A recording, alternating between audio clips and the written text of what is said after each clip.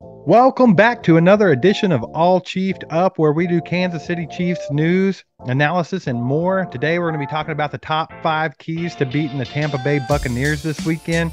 As of right now, they still haven't set where this game is going to be played at, but hopefully by the time this video drops, we might know where this game's taking place. Mike, let's go ahead and jump into the first key. Okay, so key number one, I think Chiefs Kingdom will agree with this one. I think it's Patrick Mahomes, man. He's got to look better. He did not look good against Indianapolis. If you go back and watch the film, even in some of the good parts of the season against the Cardinals and some of the times against the Chargers, he's still missing open wide receivers. He's still pressing a little bit. He's not exactly taking what the defense is giving him. He's still eyeing down certain people. He's still forcing the ball to Kelsey in certain situations. Yeah, he's got to get a little better here, man. It's time for Patrick Mahomes to grow up and step into that next step of his elite quarterback play, or he's starting to get stale, and you're starting to get people to argue that, hey, Josh Allen's better. Hey, Jalen Hurts is better. Tua is better. Like, we're tired of hearing that, but Mahomes has got to pick it up. He's got to do it. Right. We're all still stuck in the last couple of years when he was just shredding everybody, you know. We've seen what he can do and we saw it on a weekly basis. So we still keep that in mind. But a lot of people are right here right now. And a lot of right here right now, recently Mahomes has been very stale and he's not looking comfortable in the offense. He's making bad decisions. I mean, it just looks like a different Mahomes sometimes. And we've all seen that. We saw it last week. But yeah, you're right. Number one key has to be for him to step up, get back to form, hit open receivers, take the check downs when he has to. And when he does get those chances at the long ball, stop overthrowing everybody. Yeah, I think he's self aware. He said it in his presser the other day that he's starting slow. He's got to get better. He knows he had a whole offseason to work on how to beat this cover two. Where's it at? He's not doing it. The Colts Yeah. were even dropping back into cover two and confusing them the other day. Yeah. So it's a never ending cycle here. Mahomes is it's time to grow up. It's time to figure this out. And Tampa is not a defense where you can come out and press on them. Um, You have to keep in mind Tampa's the first defense that dropped into that cover two shell and destroyed Mahomes. They started that whole thing. So you don't think that they're going to forget that. And like you said, he's still struggling with it. He struggled with it last week in Indy. It's like the bane of his existence. It's that simple. Just cover two, the high cover two shell. Uh, yeah, he's got to beat it, man. He's got to show that he can beat that on a consistent basis. That way, defenses will bring them back down, and then we can start opening up some of those deep balls he likes to throw. yeah. So look, Rodgers, they beat Tampa Bay in Tampa Bay last week. That Tampa Bay defense was all over Rodgers and all over his receivers all day. I want to say Rodgers completed 27 passes, I believe, and I bet 95% of them were just dinks and dunks. He took what they give him. That's what he had to do. He put his defense in a chance to win the game, and his defense stepped up there, prevented the 2 point conversion, and they won the game. That is a mature quarterback that took what the defense gave him and said, hey, if this is what you're giving me, this is how I got to beat you. Mahomes has to get into that same mentality and stop trying to just be like, look, I'm Superman. I'm throwing it deep every time. You can't do it. Yeah. Mahomes has got to get it going and take a play, take a page out of Rodgers' playbook there and take what they give you this week. There's more than one way to skin a cat. Mahomes has got to learn that. Every game can't be won by just hitting that deep ball over and over again and being a big highlight reel. One thing that would really help Mahomes is if he'd quit exiting clean pockets. I've noticed that he keeps running out of clean pockets. He gets a little foot happy too early. The offensive line, which we're going to talk about in the next key, are giving him enough time. He needs to stay in there, make those passes, and just like you said, take what the defense is giving him. One more stat before we jump into number two. Mahomes is hanging onto the ball 2.8 seconds per pass play. That is very high in comparison. In comparison, Brady gets rid of the ball a half a second faster. A half a second faster. Mahomes is only faster than these quarterbacks. And listen to the quality of quarterback you're about to hear. Daniel Jones, Marcus Mariota, Russell Wilson, who struggled all year long, Lamar Jackson, he runs the ball a lot. Carson Wentz and Justin Fields. Those are the only quarterbacks hanging onto the ball longer than Mahomes. That's not a good list. This is a league where defenses are getting faster. They're starting to play the shell. They're starting to not let these athletic wide receivers beat them. Mahomes has got to get the ball out. His decision making's got to be faster. He's got to be on the money. On to key number two. The offensive line has to continue to play at a high level. What did you just say, Steve? The offensive line has to continue to play at a high level? Yes, exactly. All of you guys have been talking about the offensive line, how bad they are, how bad they look. And the fact of the matter is, they're the number two ranked offensive line in the entire NFL right now by PFF grades. They said that the weak link on the team is Trey Smith. That's not who everybody's been critiquing. They've been critiquing Orlando Brown. What's funny about that is Orlando Brown took most of his heckling in the last game against the Colts. But by PFF grades, Orlando Brown had his best week in week 3 against the Colts, allowing only 2 pressures on 47 dropbacks. Yeah. So look, we kind of alluded to that in the Chargers game. There were tons of times that Andrew Wiley kind of got a little bit of a some heat, and everybody said, "Hey, Andrew Wiley caused some pressure on Mahomes there." We said it time and time again. When you watch the film, him and Trey Smith were having communication issues, and there was a lot of times it was Trey Smith's fault. That stat makes perfect sense right now. They're coming up the middle a lot. I seen Creed Humphrey take a block and just let the guy run right by him. Like some of the guys, it's obvious that you can't win every rep, but like we're just too focused on Orlando Brown because Chiefs Kingdom wants to hate on Orlando Brown. They point to the one that he fell down. The dude got tripped. Our own player tripped him. He didn't just fall down. Right. So everybody wants to talk about the Chiefs' offensive line being bad. Shaq Barrett even came out and said that he sees no difference in the offensive line the Chiefs currently have and the one that he destroyed in the Super Bowl. Think about that for a second. That's complete disrespect. For a number two ranked offensive line only behind the Philadelphia Eagles, he tried to make that comment and said that they're going to have a coming out party this weekend on defense. So check this out. Brett Veach and the Chiefs went out, constructed this entire offensive line based on what happened in that Super Bowl game. We got absolutely demolished in that Super Bowl game. They started the rebuilding process, and basically, besides Andrew Wiley, it's all new. And they look really good. Like you said, they're number 2 in the league. They take a lot of heat, but it's kind of undeserved. Patrick Mahomes even kind of puts them in bad situations. Other than that, though, this offensive line is really good. So for Shaq Barrett to come out and say something like that, that needs to get under their skin. That needs to be bulletin board material, and they need to come out and just wallop that defensive line and just show them who's boss out there, man. Right. So all the critique on the offensive line, Trey Smith has been the weak link. He's yet to score out of the 50s in PFF grade this year. They say that he's the weak link. Orlando Brown tends to be the strong link here. They say that he actually does good. But what's funny is, like you said, everyone's so, you know, pigeonholed in on Orlando Brown because of the contract talks and everything else. And they've decided they don't like the guy and he's not worth this money, that now he just sucks completely. But they're not watching the games. Yeah, everybody wants to talk about him tripping over Jody Fortson's foot and falling down one play. And, oh, he let the guy right by him. He literally got tripped by his own player. Like, we're just looking for a reason to throw Orlando Brown under the bus. It's Yeah, it's absurd. And like that's another thing. And they're going to say, "Oh, well, it's because they're good at, rush blocking, but they're not good in pass pro." This is also not true because they're the number ninth ranked team in pass protection. So there's no way that you can keep continuing to talk about how bad the offensive line is, and they're the one that's causing all this pressure.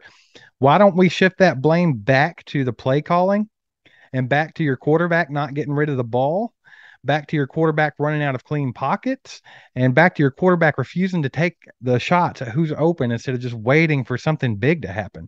That's where we need to focus at. And I know it sucks to say that about Patrick Mahomes because we all love him. And we know he's capable of being the best quarterback in the league, if not ever. But, he's not perfect. He's not 100% perfect. Nobody's perfect. And we have to see that for what it is and call it out. dude, football is a beautiful game. It's the ultimate team sport. It is all those things. When the play calling becomes too pass happy, the defenses know they don't have to respect the run. They can send people. They can send their front four, pin their ear back, go get them. Um, that causes the offensive line. They can be good, but nobody's perfect every play. And if they're just all out coming at you every play, there's going to be times that you don't give up, perfect pockets, or you give up some pressure. That's going to happen. When they are giving up pretty good pockets, Mahomes running out of it, making it look worse than it is. It all goes hand in hand. It's all got to get together. It's all got to be cleaned up. Hopefully this week they'll get it together. You don't want to be one dimensional with him. You want to slow down that defensive line. You want to slow down those linebackers and those corners. Mahomes has to stay in the pocket, hold those corners with his eyes. He has to get in the, when he gets out of the pocket, fine, but make sure there's a reason you're getting out of the pocket, not just because, hey, my first option's gone, let me run. So I Right. feel like Mahomes panics a lot. He's got to settle in and trust this offensive line. Right. So I'm glad you brought up them being pass happy in the offense. Everyone knows that. And that's why we're sticking with this as a key to a win. So our third key is going to be that we have to get a run game going and not the Andy Reid saying we need to get the run game established because we all know that's just him talking. They literally have to get a run game going. We saw the abysmal stats in the last game. There were no rushing stats for the Chiefs. It was pathetic. It's almost embarrassing how bad it was. We have to get a run game going, Mike. And to me, from an outside perspective and just trying to look at it in a different light, I feel like Andy Reid's rotating these guys in and out too much. I don't think anyone's getting into a rhythm. I don't care if you want to stick with Clyde or you want to stick with McKinnon or you want to stick with Pacheco. Pick one. Who's better for this situation, right? Who's better against the Buccaneers? Who do you think can do the most damage? Pick that guy. Let them play for a few series in a row and get into a rhythm. Changing these guys out over and over again, it looks like no one's getting into a rhythm to me. And I think that's part of the whole offense being out of rhythm because it's just like, a domino effect. Yeah. Bring back Rojo. Maybe he wants to beat up on his own team. I don't know. But to your point, yes, we have to get players in and get them into a rhythm. It takes quarterbacks, it takes running backs, it takes everybody a little bit of time to adjust to the game speed, to take a few hits, get their blood flowing, get going, getting some rhythm. They don't get that. Clyde gets one or two carries. Clyde goes sits on the bench for 20 minutes, and then Clyde comes back, and we expect him to do something great. Right. Clyde's tired, or Clyde's stiff from having to be over the exercise bike because he ain't playing. But the point is, yeah, we have to get the run game going. Um, it's as simple as that. We talk about the offensive line. We all know this offensive line is better run blockers than pass blockers. Let them do it.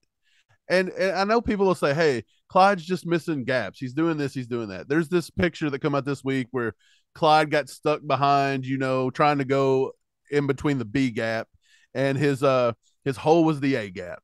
And Mahomes is sitting there pointing, he's doing the whole, Tyrann Mathieu thing where he's pointing into the hole. And it's like, okay, maybe Clyde missed the hole, maybe he don't, but Clyde's got good field vision. You got to just keep doing it over and over. But that's something you're going to run into when you start doing all these zone blocking schemes rather than just like lining up and punching it down somebody's throat. You're going to miss things like that.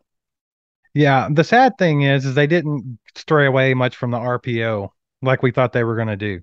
I really wish they would, but that's still what they're doing, and this causes a delay in the handoff. It causes a slow play development, and that's what causes a lot of this. I mean, if they would just get out there and smash mouth run the ball, your running back knows where they're going. Your offensive line knows what hole to open up, and it's just there. But that's not what happens. We've all seen it. And one thing I want to lump into this running game is the screen passing game. We could be utilizing Clyde. Clyde is actually one of the top receivers on our team and very low key. This year, he's one of the top receivers on our team. He was 5 receptions on 5 targets against the Colts. But we didn't continue to go to him. And we also have Pacheco, who's a great pass catching back. We've seen it during off season. We've seen it in camp. We've seen it in the preseason. He can catch the ball out of the backfield, but they haven't even attempted to go to him. They've got to get these running backs more involved, be it the run game. We got to get it established, or if you're having trouble with that, let's throw the ball to them. Let's do some screen game. Dude, that's been a knock so far. It seems like time and time again this season, in this early season, the coaching staff's not putting players in the positions that they need to be in to make plays. You're Right. not seeing Sky Moore do anything. You're not seeing him being used. You're not seeing Juju utilized the right way. You're really not seeing MVS utilized the right way. We're not seeing Clyde utilized the right way. Like, there's so many things over and over again. We got an offensive line that's a road grader offensive line. We won't line up and just run the ball down their throats. We want to get cute with everything and delay everything and dance in the backfield for an hour and a half. It's not going to work. Like, why don't we use these players in the best way possible and let them work? Let Pacheco get in there and catch some screens, man. Get him the ball in the open Yeah. field. That's what we drafted him for. Do the same thing with Sky Moore. Get him the ball in space. Dude, we watched him just a few weeks ago catch a ball. It looked like he was going to get hit, and he squirted through everybody for about 13 extra yards. It was insane to watch. This dude is hard to hit. Like, get them the ball. Yeah. For a coaching staff that says, hey, we have to establish this run game. Did you know they're 23rd in the league in rushing attempts and only 22nd in the league in total rushing offense? That is not going to cut it, Andy Reid. Like, it's got to get better than that. If you're one dimensional, it's going to be a long season. Key number 4 to winning against the Tampa Bay Buccaneers is going to be to create some quarterback pressure on Tom Brady. You've heard over and over again lately that the Buccaneers have a depleted offensive line and things like that. Granted, it's not as good as last year, but they're actually ranked 5th in the league right now, according to some websites. So they're not a pushover offensive line.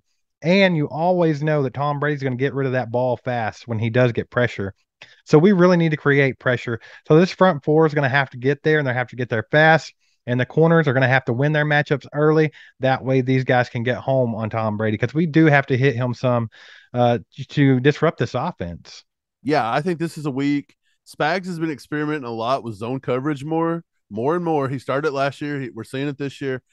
I think this is more of a week where we need to line up, use the size of our corners, and hit them in the mouth right off the bat. Use Jalen Watson right up on the line and let him just beat the crap out of some of these wide receivers. You know, Brady's getting rid of the ball. He averages 2.4 seconds on pass plays. That is really fast. He's barely taking his 3-step drop, and the ball's gone. So you got to cover these receivers early. Our defensive line, they've done really good this year so far. We've already got 10 sacks. I know a few of those are from our secondary. I want to say L'Jarius Sneed's probably got 2. I think I don't know. There's a few others. I can't think of them off the top of my head. But still, the front 4 of Spags is creating pressure this year, and we thought that was going to be a problem. So far, it's not been. It's not been that big of a problem. So we just need to tighten this up here a little bit and get after Brady, man. Like, Brady's starting to get a little older. You can start to make him feel a little uncomfortable. He's maybe losing a little trust in his offensive line. It's a possibility, and he also not as trusting in his receivers right now. He is going to have Mike Evans back. Chris Godwin's still out injured. So they actually went out and signed Cole Beasley. And you know, Cole Beasley is the receiver for Tom Brady. Is if he's not a Julian Edelman type receiver, I don't know who is. So you got to watch out for that too, because he'll be hitting them on those quick slants and eating us alive on little 5-yard passes. Yeah, you're right. He will. He takes the quick stuff all the time. That's what Tom Brady's known for. I do have another stat that's kind of crazy with Tom Brady. You wouldn't think. It's a stat called the aggressiveness. So it's a stat designed to see how many times a quarterback will throw a ball into a tight space. And they define a tight space where the defender's within 1 yard of the receiver. Tom Brady has a 15.5 on that, which means he is forcing the ball into really tight coverage right now. On the other side, Mahomes only has an 11.9, which means Mahomes is it kind of works to the other stats. Mahomes isn't really throwing his receivers open or throwing the ball in tight spaces. Mahomes is only throwing the ball if they're wide open. Like, he's just not giving a receiver a chance I to. don't know. He does like to throw it in a double and triple coverage sometimes. Yeah, he will get, laser focused on somebody and do it like Juju in that last play. But the point is Tom Brady will force the ball in really tight. So these DBs need to be prepared for that. Just because you're all over somebody, don't think Tom Brady's not going to try to, thread the needle on you. Like, And he watch can do Tom it. Brady. We've Yeah, all he can seen do it. it. Yeah, he's 674 passing yards this year. He's 22nd in the NFL. He only has 3 passing touchdowns right now, tied for 19th. He's taken 6 sacks on the year. So, I mean, their offense does look pretty stagnant, to be honest, right now. But if there's one week where we know they're going to come out and click on all cylinders, it's going to be against us, just because that's the way it always works out. I And would just like so to point we something need out to be real quick. prepared, man. I would like to point something out real quick. Go ahead. You just said Tom Brady had been sacked 6 times this season. Patrick Mahomes, he's only been sacked twice. He's tied for 31st in the league on sacks. So how about that for your offensive line? Dude, the offensive line is not as bad as people's making it out to be. It's just not. All right, let's move on to the last key to winning the game against the Bucs on Sunday. Um, Guys, we've seen it time and time again. If Andy Reid comes out with an offensive game plan and it doesn't work, we see no adjustments. It's like watching him ram his head into a wall over and over and over. We'll go to the half, we'll come back out and do the same thing over and over. And that's what leads to these stagnant, terrible, hard to watch games like this Colts game. So, guy, all we're saying for this fifth key is you have to make in-game adjustments if it's not working. If you come out and your game plan is not working, you got to switch it up, Reed. You cannot just be stubborn. Right. So look, if you want to come out and you want to try to establish the run like we said, and let's say Tampa Bay is they're up to the challenge, man. They get really stiff on us and boom, boom, boom. Clyde looks 5 carries and he ain't got any yards again. And the offensive line's actually hitting their assignments. You know, have the ability to switch, but adjust it to something of similar importance. So utilize your screen game now. That's still going to slow them down as the same as a run would. You've got to be able to adjust a little bit. We know these coaches know how to do this. Andy Reid is one of the best coaches in football, but why they're being stubborn right now, I have no idea. He has a tendency, instead of adjusting, like you just said, maybe run game's not working. Let's go to a short screen game when we need to, open things up deep and things like that. Instead of making these simple adjustments, it's like he tries to get more and more cute. And let's try some trick plays. Like, dude, that's not the way to go. Let's be smart here. Like you said, he's one of the best offensive coaches to ever be in the NFL. And we're out here trying to tell this guy that he needs to adjust in games where it's your game plan's not working. Like, is there just like a stubbornness there that Dude, just don't go away?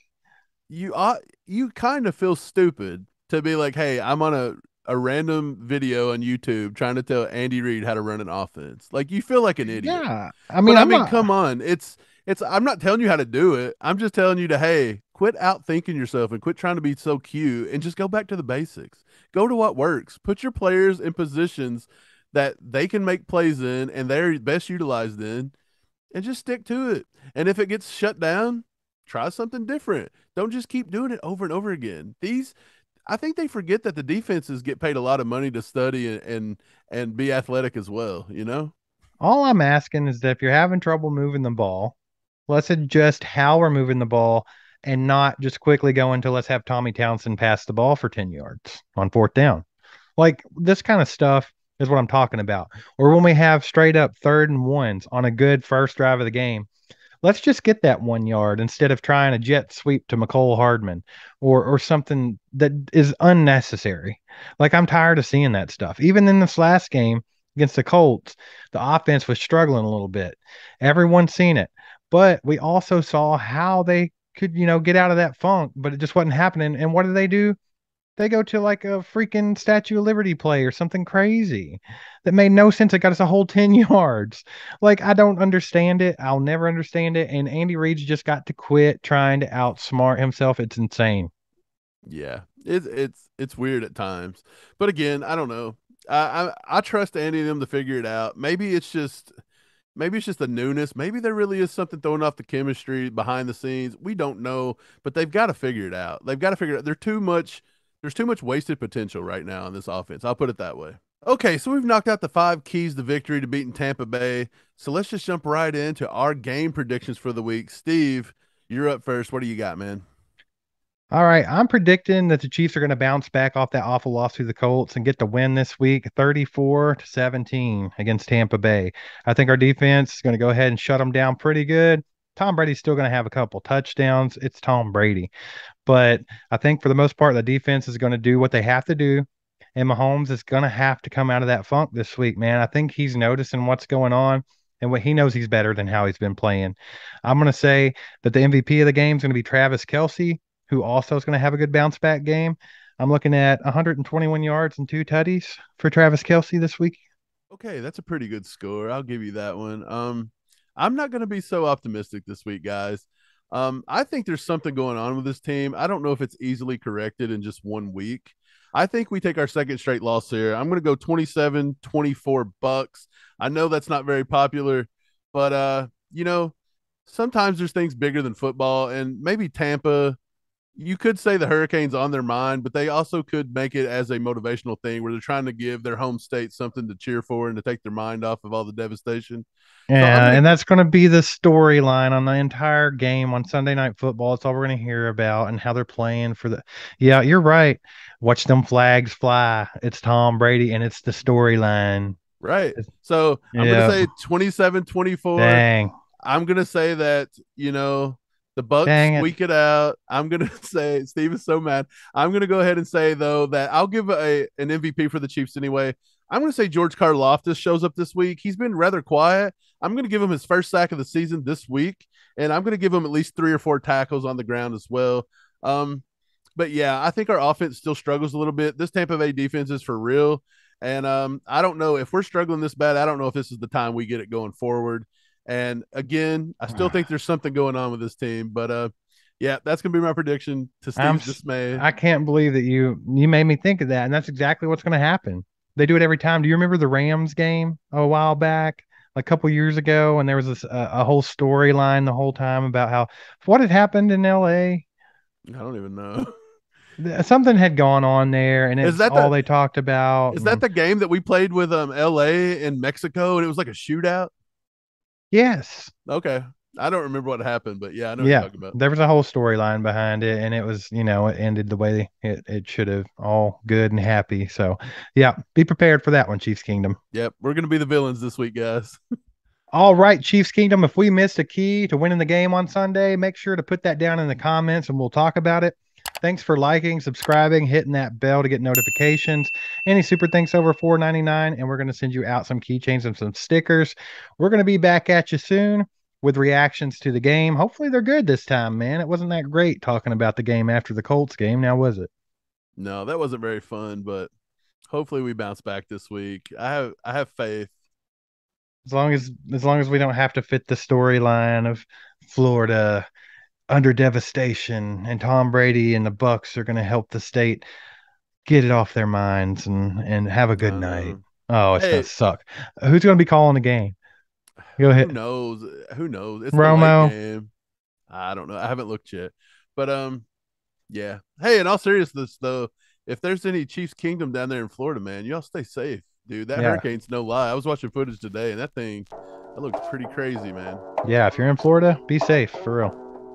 Okay, man, that's gonna wrap it up. We'll catch you guys on the flip. See ya. There goes a sight from my soul.